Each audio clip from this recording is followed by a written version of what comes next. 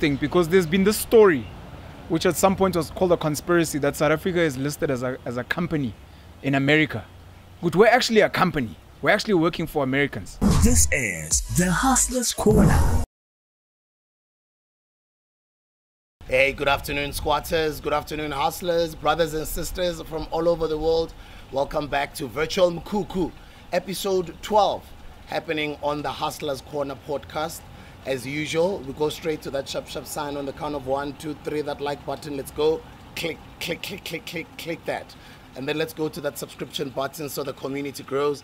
Click that. And let's not forget to switch on the notification bell. It's good to be back. How are you doing, my brother? Buddha. Yo, fit. I guess what some of the squatters won't know is our shooting schedules. So I haven't seen you in a few days. It feels like forever because we work so much together now. And it's a blessing and a curse for me personally because manje abantu no DJ SBU, they think I live inside your house, and except it's manje SBU. I mean, I don't know. I just work with the guy. So it's been quite a blessing and fascinating. But I'm happy to see you again. Yeah, it feels good to be back. I mean, the last time I think I actually last saw you at the farm. It might be the farm. Yeah. It might be the farm. You're reminding me of the interview with Penuel, which was amazing.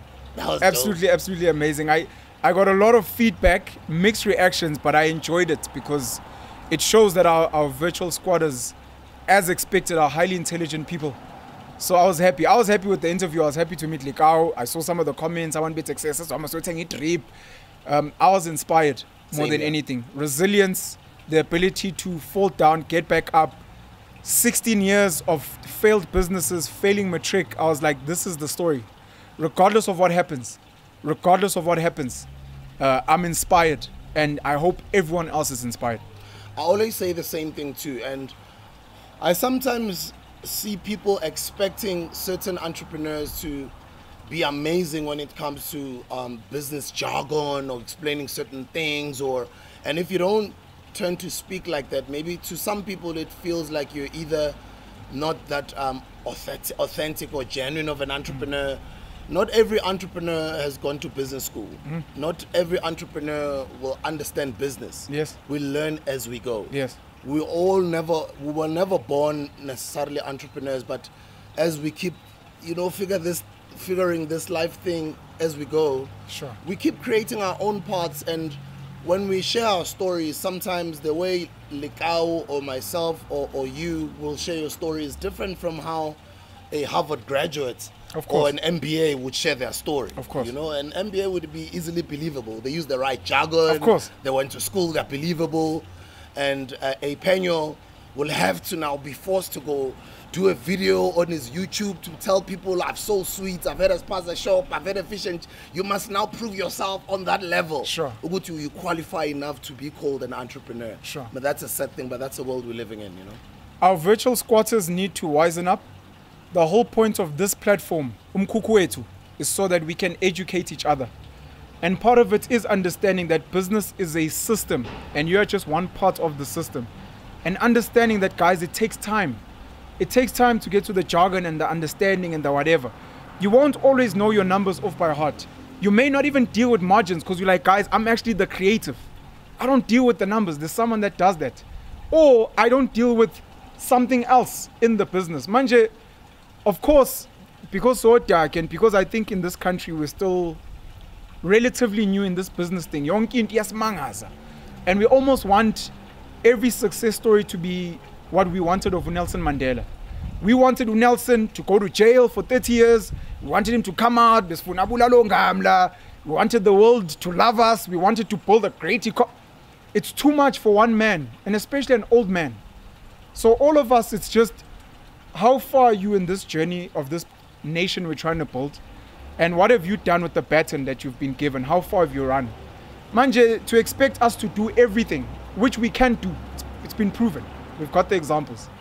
But we do have to be a bit more sensitive. And this is a note to myself as well.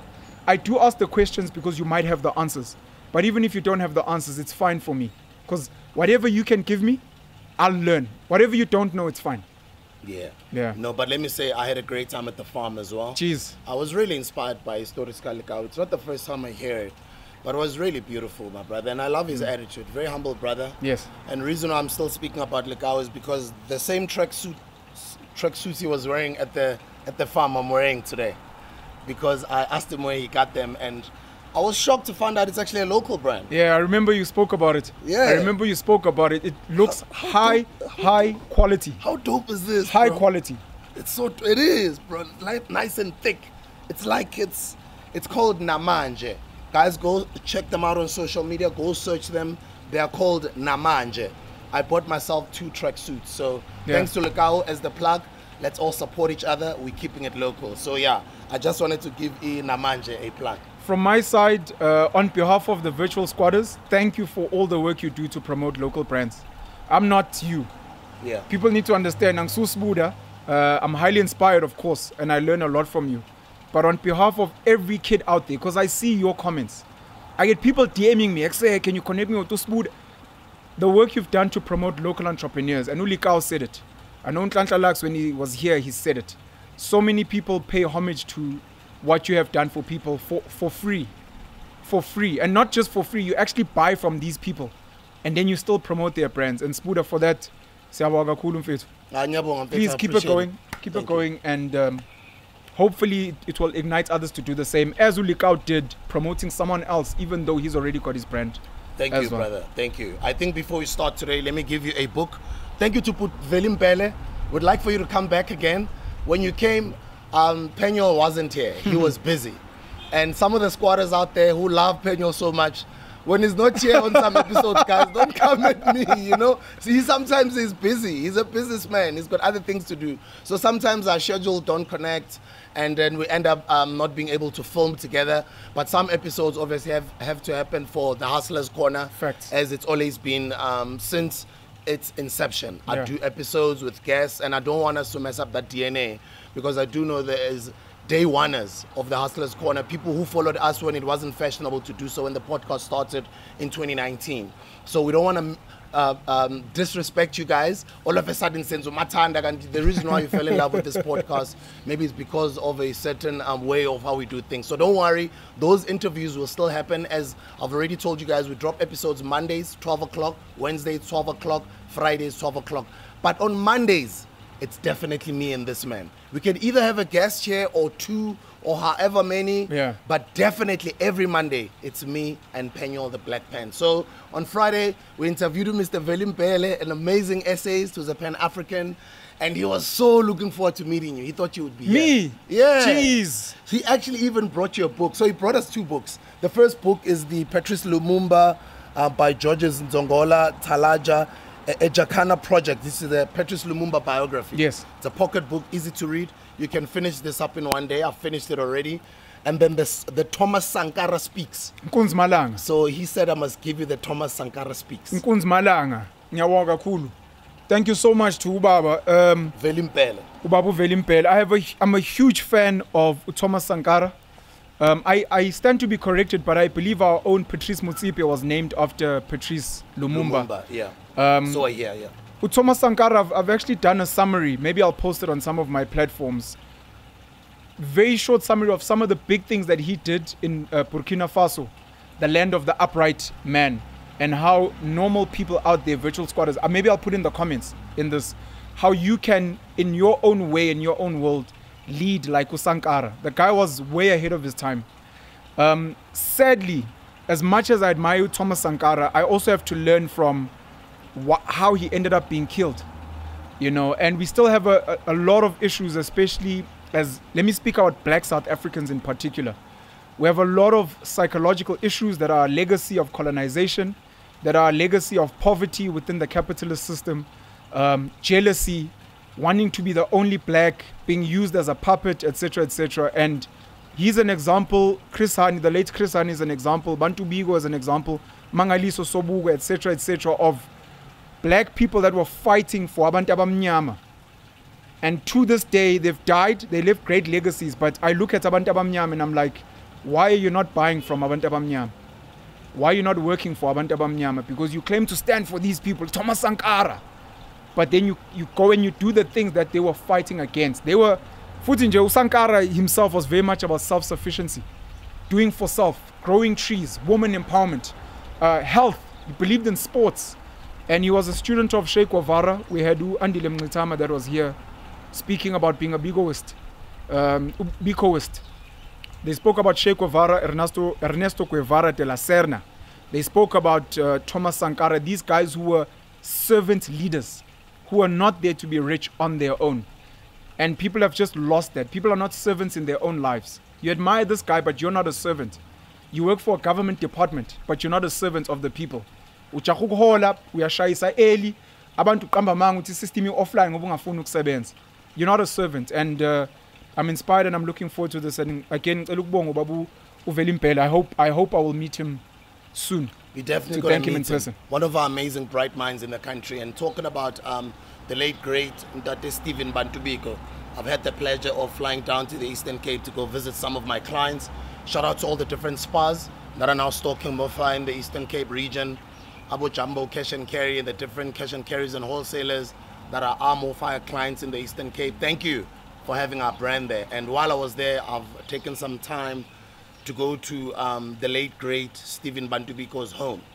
And I also went to the Stephen Bantubiko Museum at a township called Ginsburg. Ginsburg is in the Eastern Cape, not far from King Williamstown. And basically that's where, if you want to know the history of Stephen Bantubiko, what he stood for, who he was, how his death impacted the whole world, even black African Americans from all over the world, and beautiful, beautiful, amazing, teachable institution. Let me not call it an institution, maybe let me say it's a beautiful teachable moment to go there and spend an hour or two and let them take you around that museum and just learn about the history of the late great Steve Biko. So I have read the memoirs, I write what I like, and just me going down in his neighborhood where he grew up and just being with the community members, and also just seeing how sad as it is, I know it's the whole country, but just how rife poverty is in the Eastern Cape. It hurts. It really hurts, my brother. It hurts. But I went there and I was like, thank you for your contributions. Your ideas are alive. We're doing our own thing right now. It was as if ngikhuluma netuna lakhe. It was as if, yes, that was there. It was as if ngizobika emntwini omdala ukuthi siyabonga ngama ideas sesiyayenza manje ukuthi nathi lapho siyogcina khona sidlulisele ibaiting kwabanye who will then eventually probably take us to the promised land, The greatest weapon in the mind of the oppressed, or the greatest weapon, or the greatest tool in the hands of the oppressed is the mind. But basically he was saying, Guti, the oppressor's biggest weapon is owning and colonizing our minds. And as I said earlier, these people took the baton at some point and then they got it to a certain level. Firstly, I'd like to send a shout out to you. I know some people have criticized with, you can't keep sending a shout out to SBU. I have to keep sending a shout out to you because I've been a fan of yours for many years. A lot of us are fans of yours. A lot of us have learned from you. Now our living ancestor. So shout out to Imo Fire for the work that you guys have done at SPA. I hope the kids out there, just like Olekau and them, are going to see that and be inspired and want to work with you. Secondly, Bantu passed away at a young age. I think he was in his 30s. Yeah, early 30s. General Bantu Olomisa was running a chunk of the Eastern Cape in his early 30s as well. Tupac Shakur was shaking the whole world because he passed away at age 25. So it was between age 21 and 25. People need to understand that young people run the world. I'm 36, so I'm not really, really young. There are kids that are 19, 20 that we're going to be looking to take us to the next level, because not we can only do so much. So shout out to young people and shout out to our ancestors, past and living, not just blood, but people that have shown us what we need to do and what they've done and the blood that they've spilt for us to, we have to fight harder. The first thing I'd like for us to talk about is we had a beautiful episode and we invited PhD Dr. JJ Tabane. Yes. What an incredible, awesome episode. What? Sorry. I'm saying his life story. No, I'm just thinking. I just had a flashback of him on Ian say, "Hey, JJ, we are shisumligo," and he didn't disappoint on that episode as well. He didn't disappoint. That's why I'm laughing. I'm like, yo, JJ, jeez. that episode happened, and it put us in a position where us as a platform, some people are starting to say, you guys are playing around the political boundaries right now. Do you guys have got a political agenda? Who's funding this Hustlers Corner? Yeah. It's like, this podcast has been around since 2019. It's an educational platform. Yeah. It's got no agendas. You guys were even criticizing, well, not even criticizing, it's actually a good thing. You guys were calling us out 2 weeks ago and say, how? Subu, you don't even have a mic. And we've listened. We'll make sure that is sorted out. Sure. You know, so it's a platform we're sort of growing. We don't want to be in fights.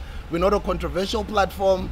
We don't want to be promoting gossip or negativity. We're just here to promote positivity, to promote inspirational stories, to create dialogues that get to stimulate minds out there, to find out ways on how we can collaborate, work together, to learn from one another, learn from our guests, etc. It's literally a positive platform. But anyway, it so happened that when he came here, I was not even aware that Dr. JJ was a part of COPE in his previous life. Same. It happened in the middle of the interview while he was telling us his story, that at some point he digressed to wanting to go start a political party with some of his partners, thinking they want to topple off the ANC. And that's when we started getting interested. Sure. And then we found out, what, COPE? Oh!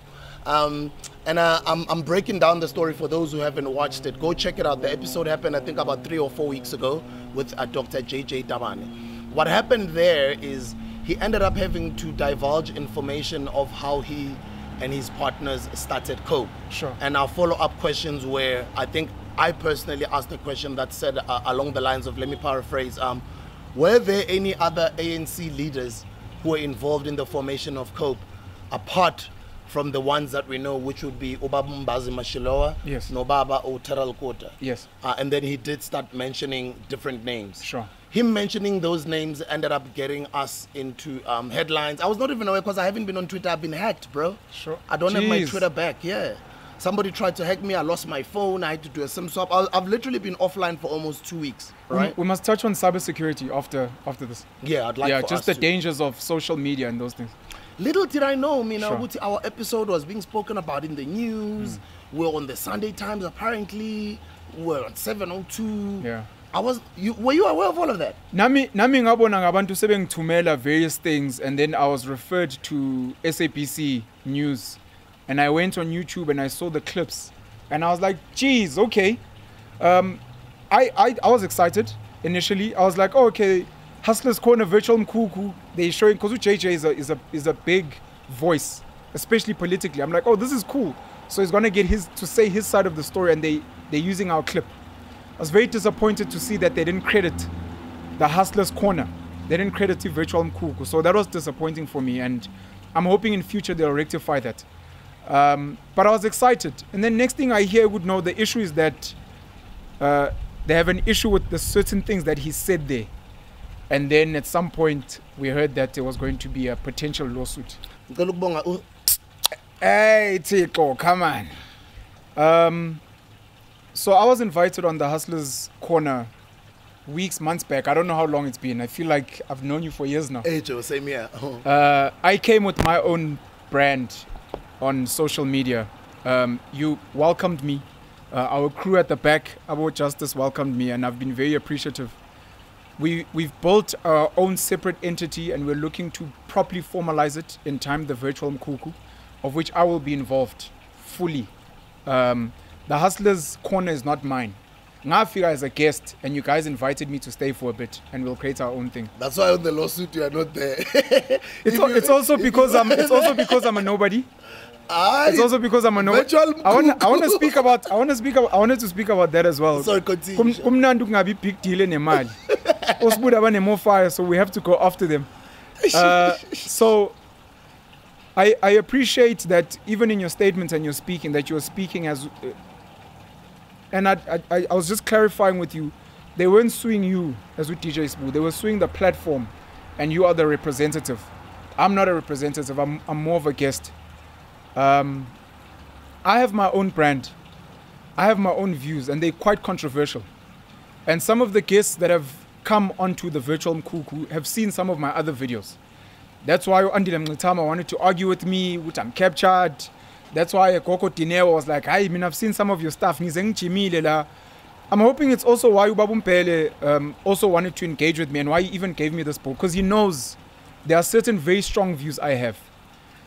I appreciate that you're speaking on behalf of the Hustlers Corner podcast, and people need to be able to distinguish. There's something called a platform. So the SAPC is a platform. ENCA, these are platforms. This is a platform.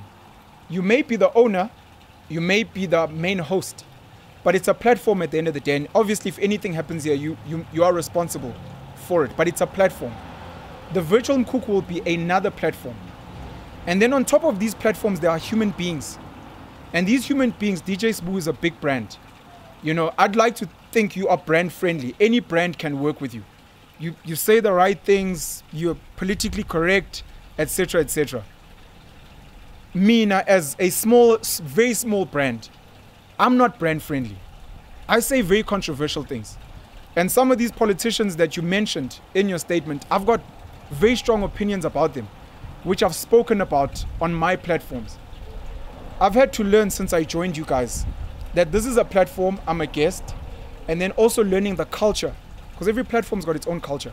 I can't go into a Christian television program and then go there and swear and this, and I have to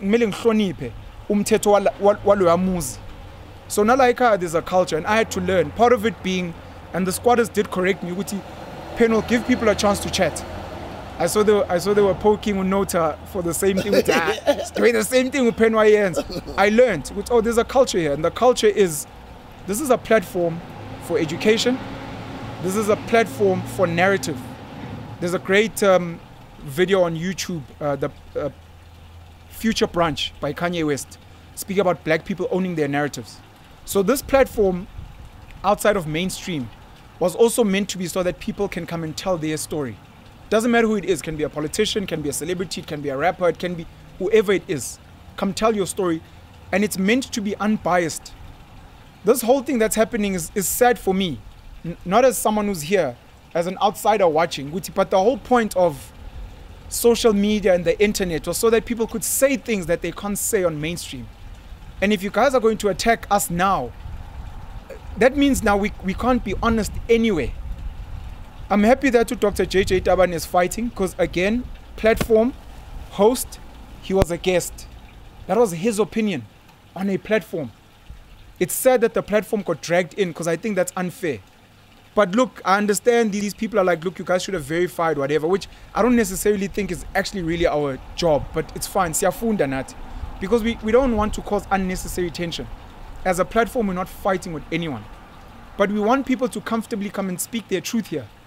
Because now what happens if people are getting bashed? Especially by people with money, people with agendas. Other people be like, but I want to come and drop bombs, but edit and keep. In any little bit of money, and YouTube doesn't pay much, guys. I hope you guys know, those of you that are on YouTube, YouTube doesn't pay much. So and now we have to pay for legal things. Tina, the platform singenzanga lutho. It's not right. I appreciate that the biggest leaders in this country are watching this platform. I appreciate it. Outside of the virtual squatters, guys, because you must. We're speaking on behalf of the people that vote for you, that pay tax. So I appreciate that Abo Trevor Manuel are watching. That's good. And it's not just him. I can imagine the conversations he had with many other big politicians locally and abroad. We appreciate it. But with that being said, guys, please listen to us. If you guys claim to believe in democracy, transparency, letting people lead, go after whoever said something wrong. That is your right. We're wrong to say that. Please fix it. No, Smuda's like, no, Mina, I'm standing by what I said. Okay, I'm going to sue you because it's on a platform, it's out there. Why are we being attacked? And if they want to fight, it's fine. happy. We want this space to be as comfortable as possible, where I can say I am God, and Christians and Muslims can lose their whatever. And people can come here and speak about conspiracies and be like, hey, man, I'm not sure about COVID, no monkeypox. And we're like, this is a free space. I might have my views. DJ SBU might have his views. Our virtual squatters might have their views. But you're a guest here. Kulega. Khuleka. So that saddened me, and I'm really hoping that we will fix some of those things while we're learning, and we will be more intelligent and strategic in how we move. Our squatters know that we're relatively sharp gents. Yeah. Not just sharp gents. We've had a lot of shout out to the females that have been on this platform. We're sharp people, and we want to find ways to make sure that people still get the truth. And we're teachable. However it comes, and we're very teachable. We're not trying to hurt anyone. We're not trying to hurt anyone. And where people are wrong, even if a Dr. JJ Tabane is wrong, he must apologize. That's on him, but he must still tell his story freely. And with that being said, Mr. Trevor Manuel, you're more than welcome to come pay us a visit. Hey, come on. Mr. Trevor. Mr. Mbazi Mashilowa, Mr. Teral Kota, Mr. Julius Malema. Who else? It would have been Mbuyiseni Ndlozi has been asked. Msebo Dlamini. Dr. Lazulu Shaba. Jeez. You know? Like we want you guys here so that young people can watch and hear you guys' views and understand you guys better. You know, like when you watch a lot of our episodes, doesn't matter whatever guest we have. Sure. You will see some comments that saying, oh wow, I always thought this person was like this and this and that. After listening to this interview, now I understand. Complete change. On Mr. Andile Mkhutama, same thing. A lot of people were saying, wow, I actually never sat down to listen to Mr. Mkhutama. Yeah. Now I understand his views. I understand where he's coming from with his politics. Sure. Same Moses Mandisa Mashekho. Same even with all of our other guests who are not necessarily politicians or in politics, etc. So yeah, with that being said, I'm looking forward to having all these amazing people that we look up to sitting here. I'm glad, and I hope that is out of the way. We're not a part of anything negative. We're just a part of promoting education here. And talking about cybersecurity, before we move into it, I think this topic that we've just spoken about links interestingly to what just happened a few weeks ago when a certain gent on Twitter by the name of Musa Kaula had alleged stuff about me. And I sent him a tweet that was warning him, I'm going to sue you. Yes. But I never heard and went and sued him. I remember the story. And my remarks on this platform were even saying, he's a young guy. He's probably not even aware the repercussions of what he's doing or what he's saying. Yeah. And sometimes, guys, we need to move carefully on these internet streets. As much as we free, but we also need to be very careful to not break the law. Yes. So the interesting thing is 2-3 weeks ago, that happens. I almost sued him. I didn't. I was like, okay. And then 2-3 weeks later, a bigger fish, Mr. Trevor Manuel is suing Jeez. me. So it's quite an interesting world that we're living in, eh? Did Umusa ever get back to you? No, he didn't. And he didn't apologize, but it's okay. Umusa drops files, and I think he has become the go-to person on Twitter for Umkos. You know, and unfortunately, the country we live in, I think a lot of his gossip is sort of true. So it gives him some credibility that when he drops files that are maybe not true, maybe not verified, people believe them without question. It would have been nice if he'd responded. Even to just say, hey, unfortunately, I heard this from someone else. And if Umusa becomes a somebody, because he's also got a platform, they must come chill with us. With about Trevor Manuel, they must come chill and let's chat. So that if you're going to make flops, be like, guys, so and we're like, okay, I know Siagu. So we'll know in future that every time we consume your content, there must be we just put a warning. Guys, none of this is verified. It'll change the entire dynamic. No, but everyone knows what Musa says. Guys, please know this stuff is not verified. I get it from sources. It's not something I know personally.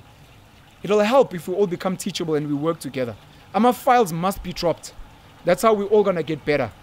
But you have to be strategic. You mustn't break the law. You mustn't unnecessarily lie about people. That's destructive. With that being said as well, there's a very big culture all over the world of cloud chasing. Yes. Of getting engagements, followers, views, clicks, likes. Yes. Based on either clickbait on how you write your topics when you put up your content, or maybe based on a certain type of content that might just raise controversy out there, and people, that's what they want because they know they're going to get a lot of engagements, a lot of views, a lot of followers. But I kind of feel as a human being and as a Grootman as well, who's had to take some time and work on myself, I've never always been like this. I was once a youngster who was also out and about partying, models, parties, champagnes, fast cars, and just that type of life that I've lived.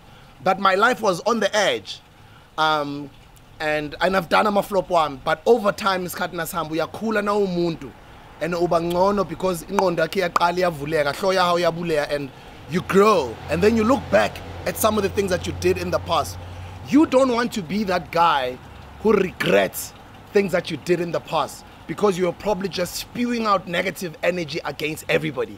Remember, it might not be a DJ SBU, a Trevor Manuel suing you, but it can just be the universe, or what other people would call it, coming back and saying, you've caused so much damage on so many families, on so many people, because you are spewing so much hate, not caring whose heart you're breaking, whose marriages you're breaking. You just don't care. You're just spewing out so much hate that over the years, it catches up with you. In the future branch discussion, so Kanye West organized black people that are decision makers in media to come together and say, it's Black History Month in America, which is in February. Let's start talking about a Black Future Month, where we're not just speaking about the past, we speak about what are we creating for the future. He mentioned that there was a gangster who's in prison. It's not Larry Hoover. Larry Hoover. Larry Hoover. Yeah. Larry Hoover got him and Drake to mend their beef at the time. And he mentions that just by doing that, Larry Hoover from prison, people can go and research Larry Hoover, getting Kanye and Drake to kill their beef. I think he saved lives. Larry Hoover. Huh? Yeah. He saved people's lives in the hood. What was he meaning by that? He meant Tupac and Biggie, the beef that they had. Many people that don't know them personally ended up having debates and fights and killing each other. So to what you're saying about the universe, which you might not be sued, you might not be asked to retract in a statement, the person that you're attacking on social media might have ifene hlanyayo somewhere. It was like, no, sukela phela usibuda mina ngikhule ngangazongidakela ngizomthola. Watch out, sizokuthola. Next thing you're losing your life. And you are like, but guys, I was just saying. So we all have to be very, very careful. I've been asked many times with some of the content I post on my personal pages, are you not scared of something happening to you? And I normally laugh for various reasons. One of them being, I guess I'm not really scared of death. Another one being, look, I love my truth. Number three, because anything that I share is easily found on the internet. People that know me personally know that I keep secrets. I don't say anything about anyone anywhere. So if I say, yeah, under, how bet you can't say, I'll be like, yeah, go on the internet now. Lenting you show you is not something that I found somewhere in a corner. It's public knowledge. It's public knowledge. You know what I mean? So no, people have to be very careful. So Larry Hoover. And you know, it brings the topic to cybersecurity. And guys, we have to be careful. For those of us who've got some Bitcoin investments or Ethereum investments, let's put them on the ledger and let's get them offline. Go protect your crypto. And those of us that are on social media every day, that are now using social media for banking, we're using our smartphones for banking.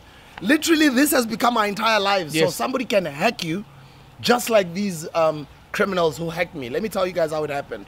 So how it happened, Penuel, is they hacked my Twitter account. Okay. Excuse me. How they hacked it was, I think they hacked somebody else's verified Twitter account. Sure. Then they followed me. Okay. Somehow I followed that verified account. Okay. An overseas account. Sends a DM to my account. It's a verified account. It's got over 500,000 followers. Sure. I was like, oh, okay. Hola, This is somebody hola, from hola. overseas. Who's this? You know? Sends a message there. Says, we're from Twitter support. Sure. We see that you are spamming your followers. And this is on a Sunday, the day after a Saturday, where I retweet hashtag DJ SBU small businesses on a Saturday. I do know Vele, I retweet, you know, over and over the whole day. Sure. To try and help out small businesses out. You guys do know, some of you guys who follow my Twitter account over the past 4 years, I retweet small businesses every Saturday under the hashtag DJ SBU. So when I got that message the following day that says, if you don't respond within 24 hours, your account runs the risk of being not suspended, deleted, something like that. Deleted? Yeah, so the deleted part is the one that made me. Yeah. And then click here if you want to fix whatever. Well, click. 500,000 followers, verified account. Of course you click. these guys are so quick. Now got to click and Sure. Isn't Understand, hey. because these guys know what to do next. Yes. What to do. So, anyways, they pretended to be Twitter support. Yeah. And they knew that after they hacked me and they take my account from me. Sure. Obviously, they changed the password immediately. They changed the phone number, the email that is associated with the account, and they know I've got a two-factor authentication, right? They know that. Please stop there. Two-factor. Yeah. Which means there's 2 steps to get into your account. To get into my account, Sure. yes. So as much as we hack it, why? Sure. As much as uzama ukungikhipha out, akakangikhiphi out. Sure. Ngoba nami kusesenamalona ama-codes abawathumela efonini yami Sure. ukuthi hey uwe lo lobela ubhizi la wenza so. That's the second step. So yena what he did, uhlakaniphile. So athi because by hacker a Twitter account and by a phone number that is linked to their account, Sure. immediately they go to WhatsApp and phone number yam. They respond. They wait for me to send an email to Twitter complaining about what just happened, and then they come back to me with a WhatsApp. When they come back to me with a WhatsApp, when you look at that WhatsApp profile, Sure. it's got that verification blue check. It's written Twitter support. You literally think, oh wow, Okay, hey, but Twitter is now respond. evolved. Okay, Okay, okay. And then I'm like, oh okay, cool. And this is like 10 minutes later. Sure. Oh, lovely. Twitter has responded on WhatsApp. Say, Sure. I'm explaining everything that happened Sure. on WhatsApp. You know what these guys are saying? They say, before you do anything, we do know the behavior of scammers. They are probably right now trying to take the rest of your other social media accounts. Do us a favor. Go to your phone, and for your two-factor authentication on your other accounts, Sure. the codes that you're going to get, please give them to us so we make sure that we help you so they don't take them away. My nami ngiyapanika at that time laphana komanya ngiyakubona TikTok ngiyakubona, you know, I'm man, Kwavuka no man. Kwavuka upantsula. And then this is almost when I sent all those codes. I'd already written TikTok. Here's the Sure. code. Ukuthi angizothumela nje kahle, Then seku-organized. yibanikeza yonke. Basically, I would have handed over all my social media accounts to them. Your metaverse profile. Everything, bro. Your digital life. It just clicked with the man. Abantu base Twitter ngeke bayokubuza ngamanye ama social Kwavuka media. upantsula. And then ngababuza ngathi man, are you guys hackers and whatever? And then that's when they blocked me. Then they disappeared. So I've been going back and forth with Twitter. They respond to emails 24 hours or 48 hours or 72 hours later. It takes a while, and they hacked my account on the 8th of May, and now it's almost the end of May. My birthday was on Saturday, the 28th of May. I didn't have Twitter. I didn't get a chance to get in touch with my people on Twitter. So I'm just praying to God I'm gonna get my account back. You know, it's been around since 2011, bro. It's got over 1 million followers, and just like the viral video of Will Smith saying to his wife, "My social media is now my bread and butter." Yes. Losing a social media platform, that is like equivalent to losing money. I've got a client right now who's on standby. It is losing money. The client is on standby, wants to close the deal with me, but they want to know if I'm getting back my Twitter account because most of that campaign is going to run on Twitter. So I'm already starting to run the risk of losing the bag. So that's the importance of social media. So cybersecurity, ladies and gentlemen. Cybersecurity, your opinion? You know, I tweeted and I posted on my WhatsApp status that my phone has become my Pakistani spaza container, because I'm on this thing like a Pakistani the whole day. Angithi Pakistan is in the container the whole day. Yeah. Nami ngila the whole day. Nkandinyuke encane.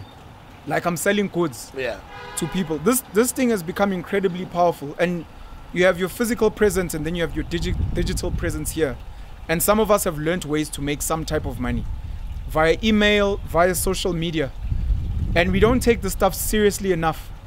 I think people need to read up on it. People need to watch videos on cybersecurity. And then just the life. Yazi lento kuphila estradini if it is so important. Sengeke ngashawa nge-2 finger. Yeah. Which is having your phone taken out of your your pocket. I thought my brother would laugh at me at the time when it happened to me. Ngiqeda kufika la eGoli. He was very sensitive, and he said something which you linked to. He said these guys have been doing this over and over. They've made so many mistakes. That's why they know they've made being teachable. Yeah. They've learned that someone will ask, "Are you a scammer?" So they're like, "Oh, okay." So they're like an algorithm. Yeah. And they're smart. Yeah. They know these people. So when you go out there into the world, even things, I've almost been scammed like eGoli. Yo. Abantu besimame kodwa. So the lady I was with knew that I was into trucking at some point. She met some guy at a garage, fuel station. I don't know why she was even speaking to him. I met a guy, he says he moves coal, what, you should meet with him. Sure. I meet with the guy, get the number. He takes me to a hotel. Must figure out there's these two African foreign guys chilling there. You know, bangkombisa a diamond. Yeah. We've got this diamond, it's worth 2 million what. I'm like, hey, Machida, I just met you, Angnas. You know, long story short, they're like, they leaving the country, they show me a paper, Paluti SARS authentication for the what. I have to go and meet some white guy who's a buyer. Saying that I met, says I'm a Rose Bank, so you should know he's got a jewelry shop. He works in Antwerp, white guy.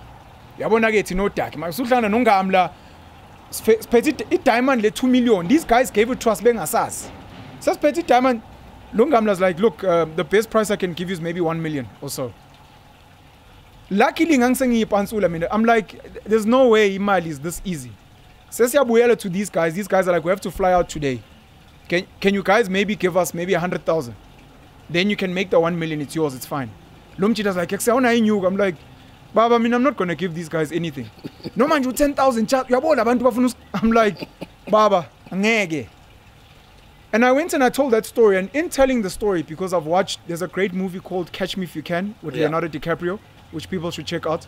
There's a whole lot of other crime, Kaiser Sose, the usual suspects. You must also check out The Big Short. And The Big Short, amazing movie with, I forgot this guy's name, he's a great actor. Yeah.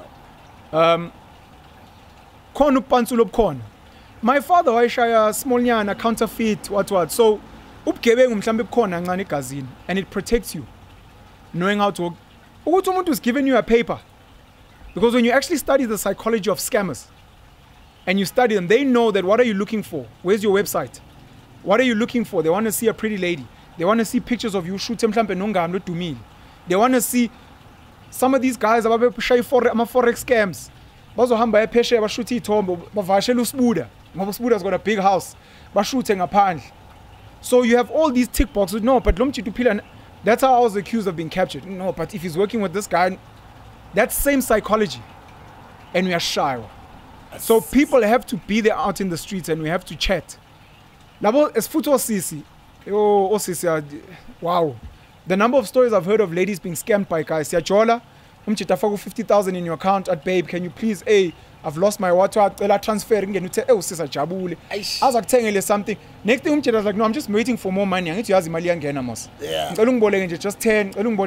Next thing, my besh. Tinder swindler. About Tinder swindler. Yeah. On Netflix.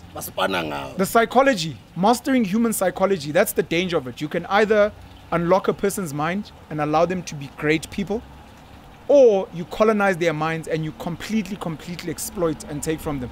People must go and read up on cybersecurity, how to protect your phone, how to back up, where to back up. I'm a minimalist. I believe in living with very little. Try and move some of your photos, your videos onto clouds. Yeah, man, just try and protect yourself. I think it's fundamentally important, because a social media account really becomes not like a bag and not like, it's literally money. It's literally money you're losing that can go to feeding your daughter. Shout out to your daughter. A lot of people gave love to her. And shout out from me. I love intentional parenting. I love parents that put their kids on. That's how it's meant to be. Yeah. Yeah, but anyways, cybersecurity is serious, man. And hardest, Bud, I hope you'll get your account back. Yeah, I'm hoping so too. But then I obviously worry also about the other people out there who just lose their last cash, their last money, their last savings because of all these different scams online. Guys, let's become careful and let's read up on cybersecurity and let's just find out different ways on how to protect ourselves. For instance, as I was talking about my social media security, I've got something called the two-factor authentication. Go read up on that. What is the 2FA? Just have different steps on how you can just protect not only your social media accounts, but just your presence online, your brand, your money online, your passwords, etc., etc. With that being said, we've had a couple of episodes. I remember the one with Uput Andile Mkhultama. He was very open to say he's an anti-vaxxer. We spoke a bit about the Pfizer documents that came out and the side effects, etc. We also had a chat to Sismandisa Mashikh. Yes. Excuse me. Talking about Big Pharma during the COVID-19 lockdown. Sure. Now, recently, a South African company did scam. Yes. For the first time in their history of its existence. Sure. Did scam. Pharmaceutical company. Yes. they've got outlets all over the country. For For the first time, they've just hit over 30 billion in revenues. Now, I do know there's an acquisition that just happened, but 30 billion, bruh. So I also think it's got a lot to do as well with the times that we've just been in. I just wanted us maybe to touch on it a little bit. I know that it's not Pfizer or it's not J&J, one of those companies, but it's quite interesting, us as entrepreneurs, to see a South African local pharmaceutical company doing those numbers in terms of revenues. I'll be the most happiest man the day Mufai shot 30 billion in revenue. It's sad. Is it sad? If you're a shareholder at Discount, you wouldn't even be here. You'd probably be in Greece somewhere, or at Mythos. You'd probably be in Ibiza somewhere. So that's part of the sadness, right, of capitalism for me. In one of our previous episodes, I spoke about Pfizer also hit a record, I think $26 billion within a quarter. That's $26 billion within 1 quarter, not even a year. I can only imagine even brands like Mkhukhu Clicks also probably saw bumper because people were paranoid. What. The sadness of it is, shout out to Mkhukhu that have been here, or Coco Dineo. Capitalism and how it's structured as an animal, in particular the healthcare aspect, which is sad for me, is they need you to be sick to make profit. They will not give you the cure, they will give you the management, and they need you to keep coming back. And their management will also have side effects so that you keep coming back. So that makes me very, very sad. A customer cured is a customer lost. Boom. Right? So shout out to Discam for making money. Shout out to their shareholders, of course. But it's at the expense of basic humanity to me, and that's what saddens me. I'd like to have money, of course. Money allows you to do great things, allows you to give back. You can't pour from an empty cup, etc., etc. But there's a toxic aspect of how capitalism moves, especially when we don't have freedoms, which we lost during the lockdown, which even to this day, we still don't have them. They said our lockdown is done, but they still haven't removed some of the regulations. Our artists, our musicians are still not performing freely in packed stadiums and halls and whatever. And they're still trying to shove certain acts into the Health Act. And I hear now the World Health Organization is trying to get leaders around the world to come and sign over some of their sovereignty so that they can basically control us. They've already voted. Njengamanje, we're done. We're done, bro. Of which I'm not surprised. We've got a few more months, but they've voted in its favor for now. I mean, I've told you. Finalized, I think, in November. I've told you that even if they voted against and we all celebrated, these guys know how to move. They'll get us to comply in some way. The vaccine in this country is not compulsory. Just so people know, there's no law that says you have to be vaccinated.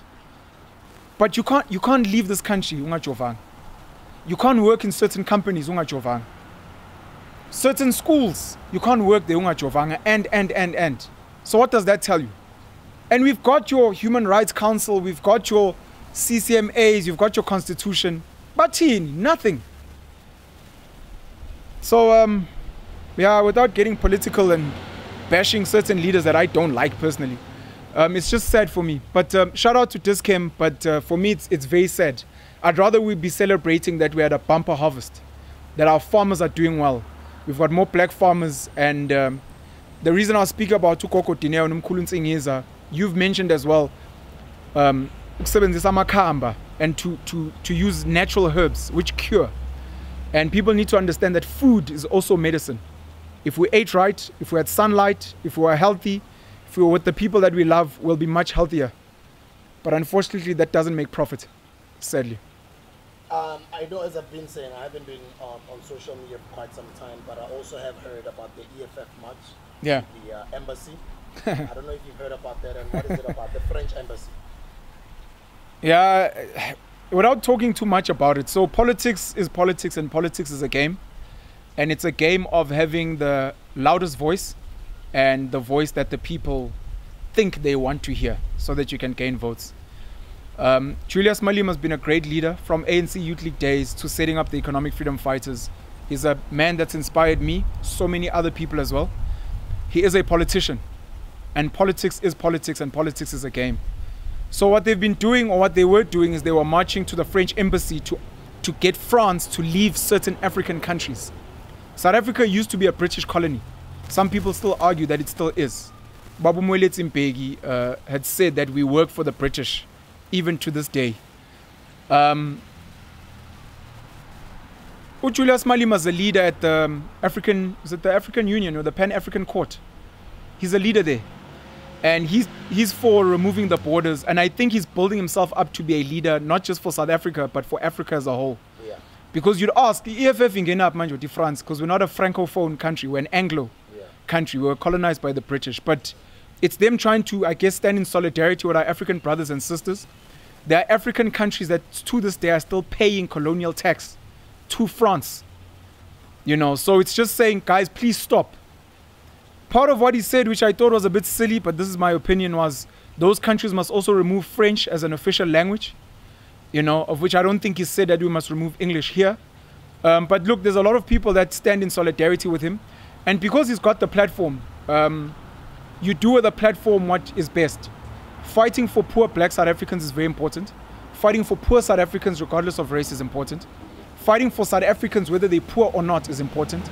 And for Omali, my case, is also taken the fight to say, I will also fight for my African brothers and sisters, and maybe even all Africans in diaspora. And if that's his thing, and he's going to use his vehicle of the EFF and the followers to do that, it's up to them. He's got followers. For me, I think it's politics. Number two, I hate marching. I've said before, I hate grants because they destroy the mind. I hate the concept of marching. I posted a tweet saying the most powerful races in this country don't march. 8% white, 2.5% Asian. You won't see them toy-toying. They fight intelligently and they get things done. And I'd like, especially black South Africans, to carry on marching. It's your freedom of expression. It's how you get people to listen to you. But let's also start looking at the more strategic stuff.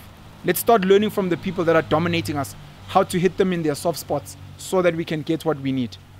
Finish up. No, it was just that. What is the Securities and Exchange Commission, the SEC? The United States Securities and Exchange Commission, abbreviated SEC, is an independent federal government regulatory agency responsible for protecting investors, maintaining fair and orderly functioning of the securities markets, and facilitating capital formation. It was created by Congress in 1934 in the United States as the first federal regulator of securities markets. The SEC promotes full public disclosure, protects investors against fraudulent and manipulative practices in the market, and monitors corporate takeover actions in the United States. It also approves registration statements for book runners amongst underwriting firms. And then just the last part, generally issues of securities offered in the interstate commerce through the mail or on the internet must be registered with the SEC before they can be sold to investors, financial services firms such as etc. etc. etc. I just wanted to give you guys a bit of an idea as to what the SEC is. Now, the country itself, South Africa, has been registered as an entity at the SEC in the United States. And an interesting thing, and the reason I'm bringing this topic up is because I've seen you do a video on it on one of your social media platforms on South Africa being registered as an entity at the SEC. Obama Mlothswa spoke about us.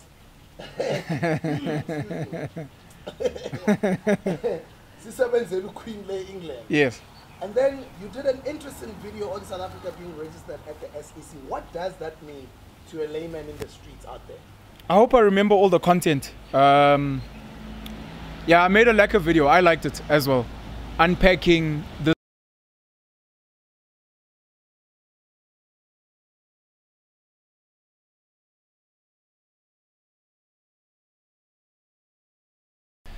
we actually don't have sovereignty.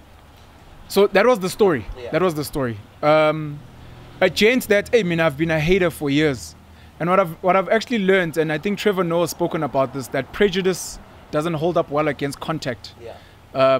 There are people I criticize from a distance. You get to meet them, you get to engage with them, you get to understand their story. Just as people have come onto virtual Mkhukhu and people are like, Haibo, this is actually a nice person. I actually think I like them. I used to charge Usizwe Dlomo back in the day. He's become a great brother of mine. We poke each other every now and then on Twitter. Caesar, when are you coming here, bro? It's been a minute. I want to see you here very soon. It'll be really great. I've done an interview with him, I think Newsroom Africa as well. So Sizwe did an interview, I don't know if it was at 702, because he's at KFM now. Yeah. But they were interviewing someone who works at Treasury to try and unpack this thing. You know, people can go and check it on the internet. And the first thing is the SEC is the American version of what we used to call the FSB, the Financial Services Board, which looks after unit trusts, looks after insurance companies, companies that are listed. It's now called It's now called the FCSA, I think. But it's a regulatory body that looks after companies that deal with investments and insurance. So South Africa is listed. It's listed in America on the SEC as a country. And apparently it's not the only one. There's a long list. People can find this online. And the reason it's there is because South Africa needs to be verified, because South Africa borrows money from the rest of the world. And in the same way you and I are listed on a credit bureau, countries also have to be vetted. Do you guys pay well? What are your finances looking like? And where can you be verified? By a country that just prints money. By America and the Federal Reserve. With nothing backing it up, not even gold, enough gold to back that money up. Financial wizardry. So we listed there because apparently the Western world values the SEC as America. They value them highly. Yeah. So when you're there and they say South Africa is a good shot, then your IMFs and your World Banks will be like, oh, okay, if the SEC says they're good to go, we invest.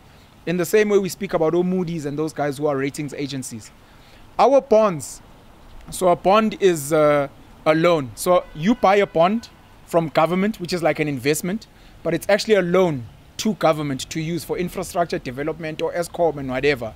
And then the government promises to pay you back the interest on that bond. Our bonds sit in a country called Luxembourg. Apparently Luxembourg is the best at verifying bonds, taking care of them and whatever. These are all the things we don't know. It's in Europe. Yeah. So Treasury facilitates all of these things. But sadly, when you listen to the interview Sizwe did, there's a lady that he did it with. I'm not sure of her name. The person that they interviewed who works at Treasury is a director. There's certain questions he couldn't answer. Basic ones. Asking things like, do we have a similar thing here in South Africa where other countries can also come and list and we also verify? Why do our bonds sit there? When can we change this? And. For me, the colonization project, capitalism, the money system, what, it's controlled by a few elite people. And we are a second-hand country. Johannesburg Stock Exchange is 40% foreign owned. If you look at our biggest companies here, they're not even listed here.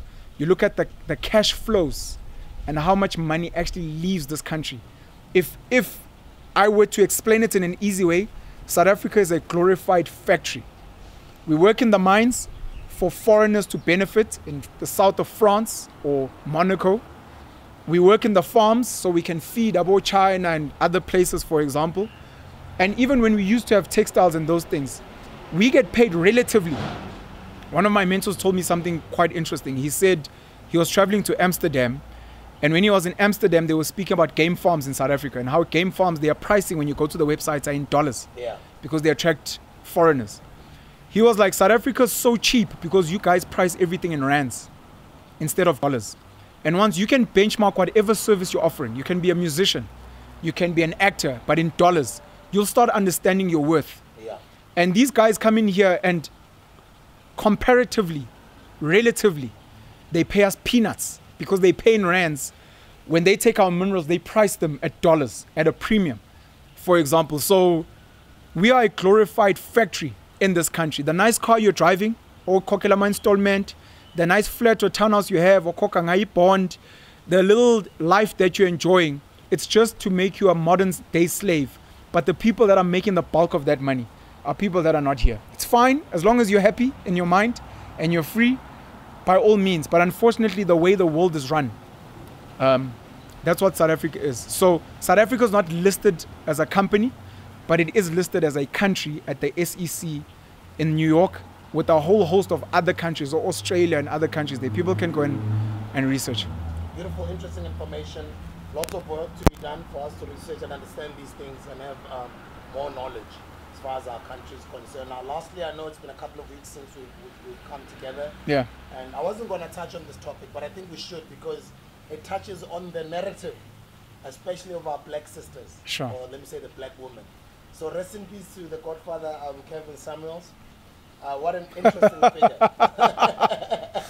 Jeez. What an interesting figure. I started following Kevin Samuels, or let me say I started following the Manosphere space, or let me say I started going red pill on the internet, I think around... How deep does a rabbit hole go, Alice? Maybe around 2015, 2016. Jeez. Going all the way this way, I started getting introduced into the Manosphere.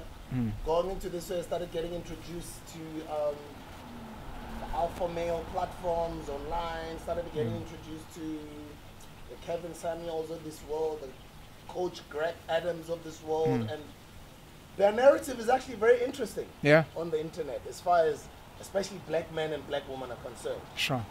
Why am I bringing that up? Because Kevin Samuels has been working on growing his social media presence for many years, for over a decade. And he just recently grew up just now during the lockdown. I think the first year of the lockdown was 2020. Yeah. And he just became a big, major figure. But a lot of his clips or snippets or videos of the larger part of his show would go viral. Just like you and I are doing a podcast right now. Some people take some snippets and they post them wherever and they go viral. And it's... Sorry, go ahead. I want to send a shout out. Cooking with Black on TikTok. Cooking with Black. I seen they've posted clips of us. Thank you so much. Cooking with Black. Please carry on. Oh, thank you very much. Taking snippets, taking us to the world. We appreciate it very, very much. Oh, we do. We really appreciate it. Do more of it, guys. You're more than welcome to even monetize our content. You're more than welcome. It's okay. As long as we are out there, we also would like to empower you guys in some sort of a form of way somehow. Sure. It means you guys are squatters. So we appreciate you for that.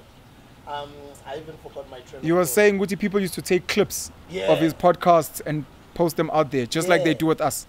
And then now that it's passed on, a lot of people are saying, why was this man celebrated after he passed? Sorry, why was this man criticized, and why did so many women celebrate his death? Yes. Did other people understand his entire narrative, what he was about? Yeah. Or was he really a vile man who was just out to be on the internet to speak bad about black women? Yeah. Your take. And once again, rest in peace, Kevin Samuels. For those who don't know him, go Google him or go search for his videos on YouTube. Go check him out. He brings in a very interesting narrative around especially black women and black men. Or let me say the modern day black woman and black man. Jeez, rest in peace to, they call him the Godfather, Kevin Samuels. Before I give my opinions, I just want to know, and for our squatters to know, what is the Red Pill Nation community? What is the Manosphere, according to you? I think I'd like to touch on that later. For now, I want you to go in on Kevin Samuels. So okay. I'll break it down a bit, but I think a lot of people sort of get the idea what the Red Pill space is. So I haven't watched a lot of Kevin Samuels' content. I was put on... another movement, other guys call it MGTOW or something. Jeez, I haven't heard of it. MGTOW is men going their own way. Jeez! My brother was a huge fan of Kevin Samuels. Another good friend of mine, Tshabalala Nganga, also used to consume Kevin Samuels, so they put me on. You sent a shout out to Coach something, I don't know him. Coach Greg Adams. Yeah. Greg Adams. Yeah, Greg Adams. Yeah. Jordan Peterson. Yeah. It's been a great voice. In the world at large, what's happened is there've been different waves and movements. We've obviously got LGBTQI plus, etc. We've had feminism become very important and powerful, especially for women and women empowerment, which has been very important. Along with feminism came radical feminism and radical black feminism, which then started hinging on bashing men. We don't need men. We don't want you. Leave us alone, etc. And I think a lot of men felt like they were being oppressed and their voices were being drowned out. So some men started speaking out for men, of which Kevin Samuels became one of the key black figures. Because I don't know if Greg Adams is black or white. Yeah, he's black. He's black. But Jordan Peterson, for example, your Joe Rogans were white men. And it was refreshing to have a black man speak out for black men, to say the things that black women don't want to hear.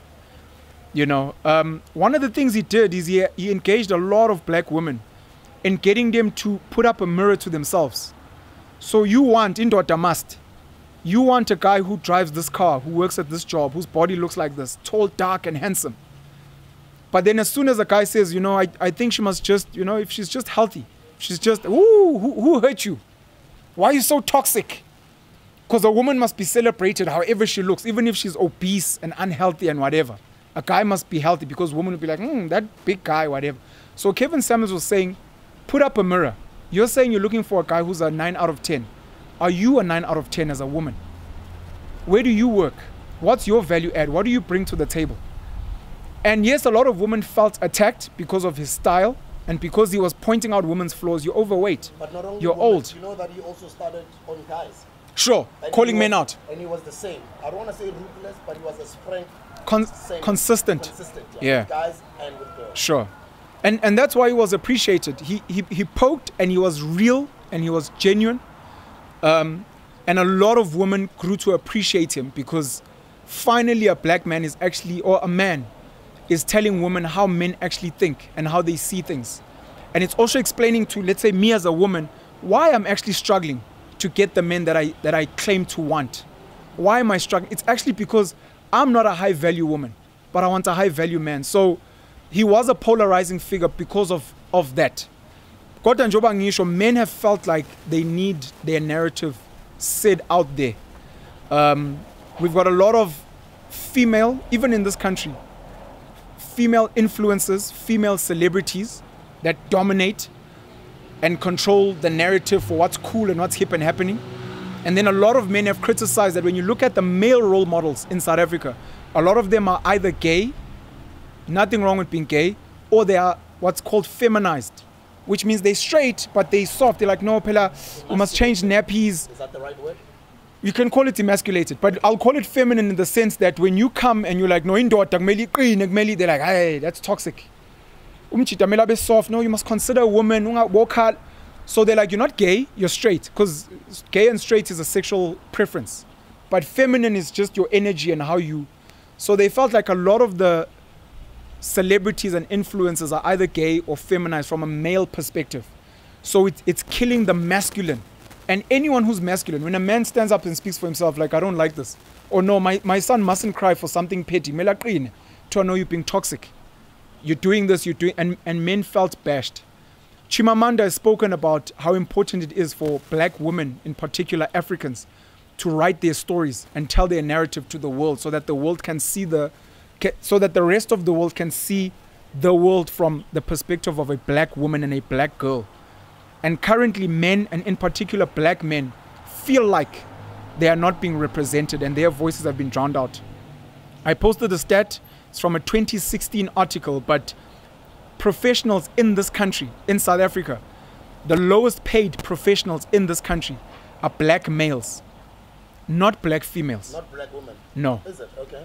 White males are paid about 60,000 Rand a month. Again, this is 2016 data. On average, 60,000. White females come second at about 17,000 Rand a month. Black females would get something like 11,700, I think. And then black males, professionals, 9,000. So black men are like, here's the data showing you there's actually an attack against men.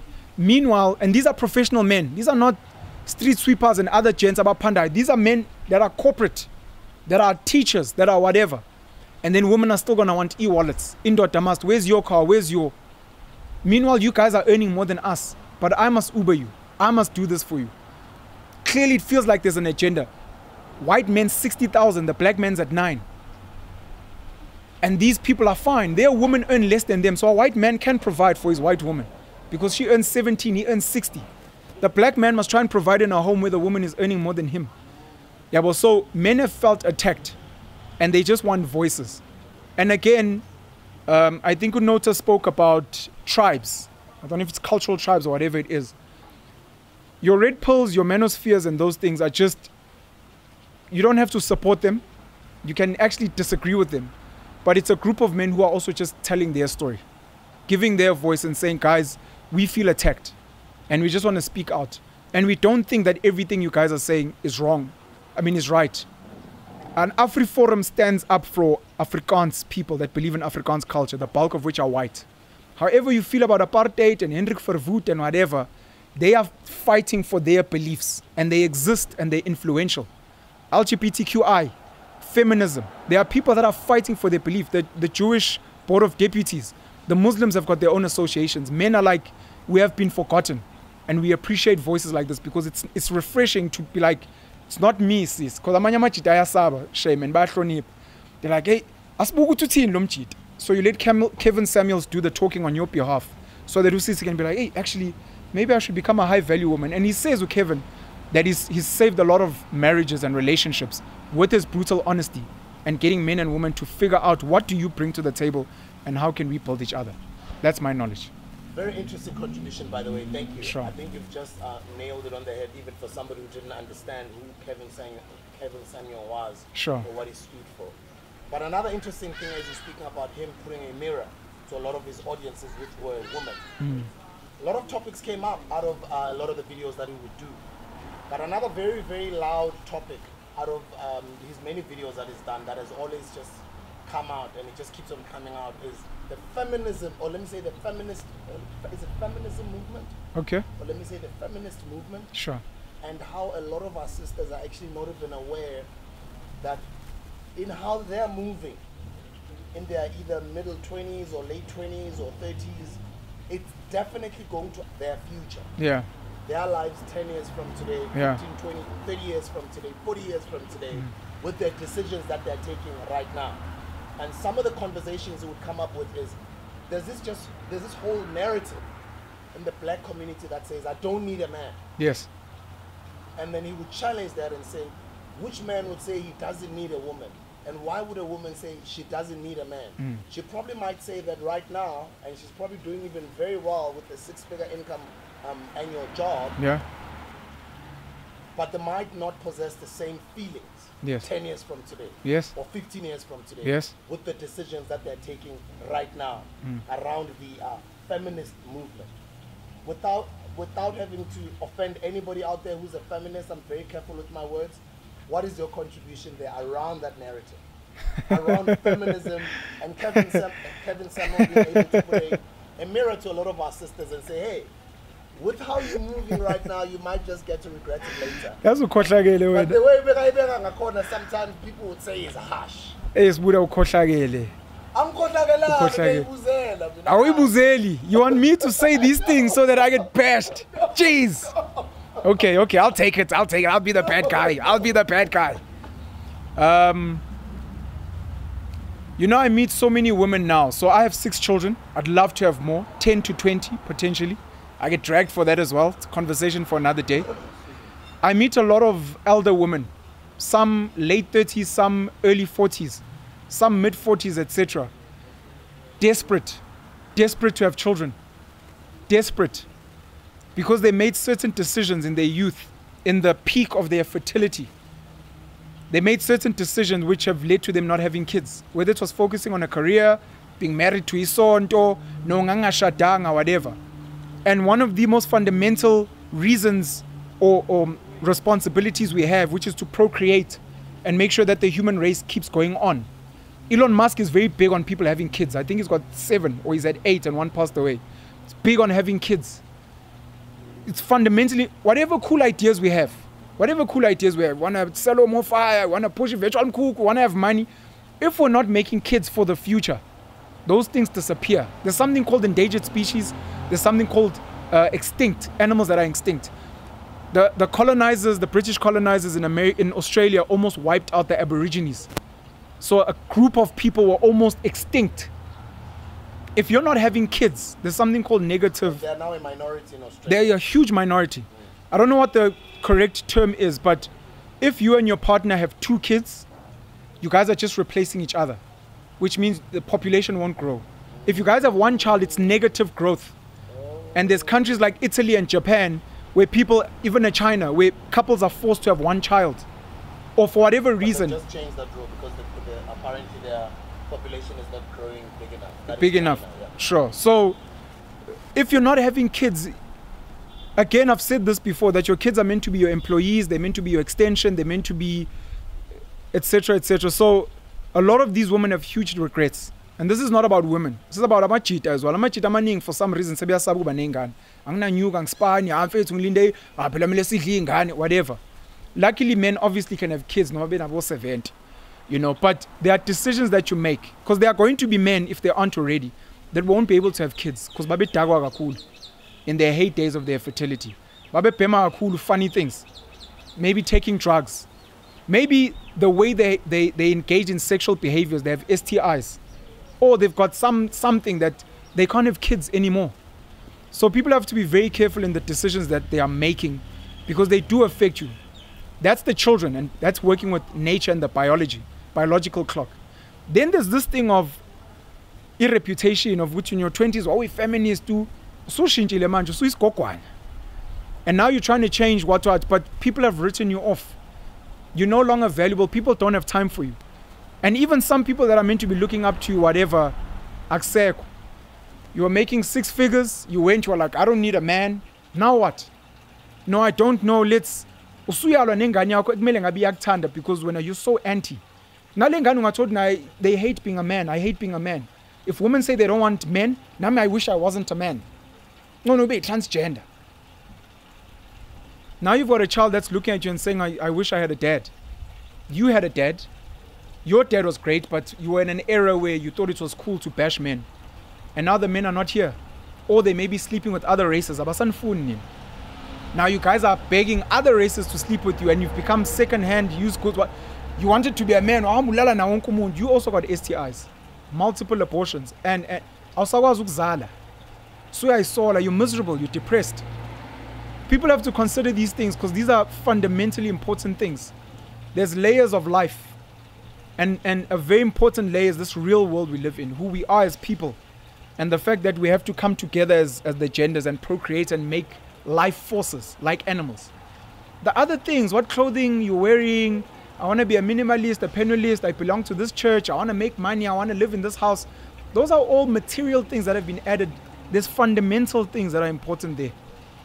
So there's a huge danger. Sisu Mandisa Mashikho was here speaking about feminism and womanism. And speak about how feminism into Ngamla and womanism is for Otaki. Because there's a point where a white feminist and a black feminist won't be able to understand each other because of historical context and the struggles we have.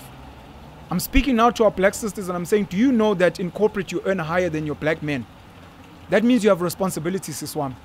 You have a responsibility to identify with, okay, so my daughter are struggling. Let me see if I can help them up as well. Because I know if I uplift a guy as a black woman, female CEO, he's going to go and feed other women and children. There's going to be, there won't be women out there calling me a deadbeat because I got holy guy or whatever. If I can fix the black man and if I can get him to see that he can work with a black woman, I've already done so much for the black nation, in particular as a broken nation in this country. The whites are sort of fine. The colors have also got struggles. They're not as deep as black. The Indians are generally fine and the Asians, but the blacks are broken. And black women, our mothers, our sisters, because we can't just bash us. You guys have a responsibility. You're going to bash a man, but you're going to be raising his son. And he might grow up speaking to this guy and end up hating you. When this is cool. Men are trash. You know what you guys do? I was not to come up into show you. Later on, I saw, and when I ask you, my man's great, your father, Valentine's Day, men are doing the most that they can.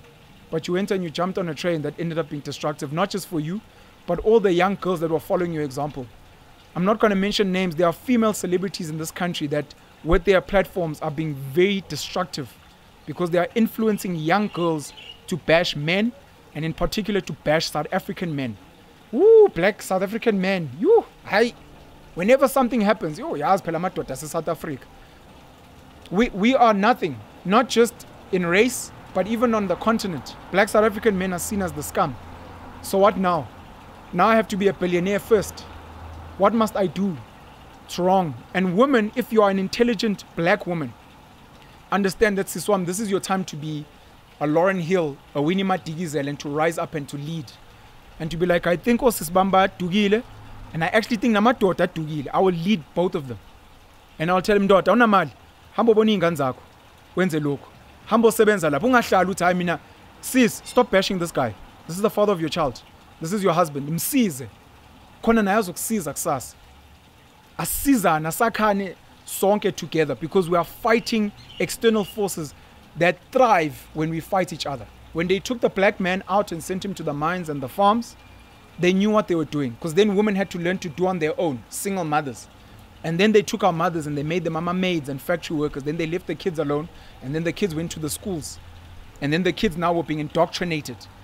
I want to speak good English like Penuel, you know. I think I want to get a white girlfriend because they understand, you know.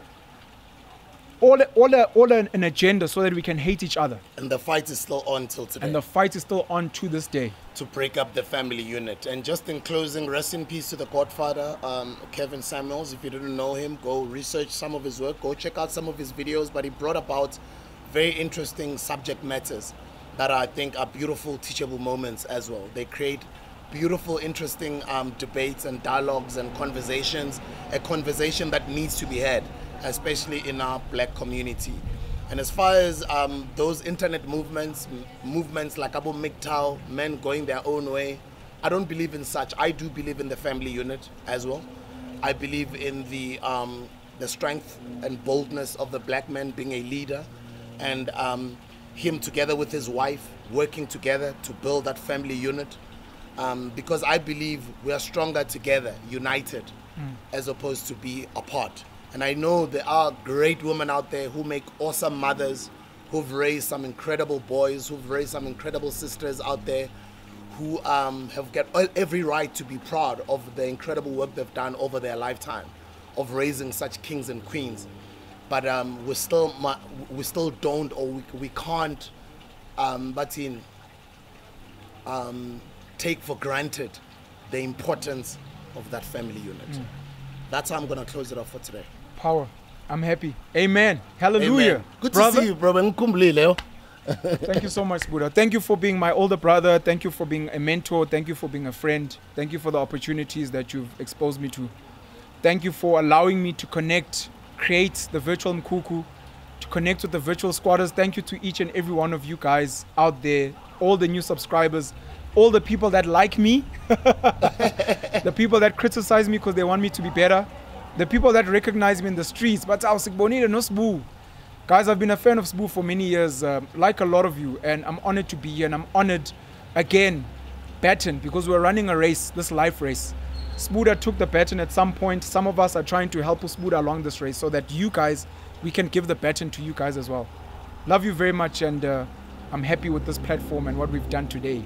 Hallelujah. I love the Black Man too. We learn a lot from him, and it's quite interesting what we've just started together with you guys. We are hardly on 12 episodes, guys. Imagine where we're going to be on 100 episodes. I'm very excited. But watch Mkhukhu. Sashi Squatter Camp. We'll see you guys on the next video. Thank you for tuning in. This is the Hustler's Corner.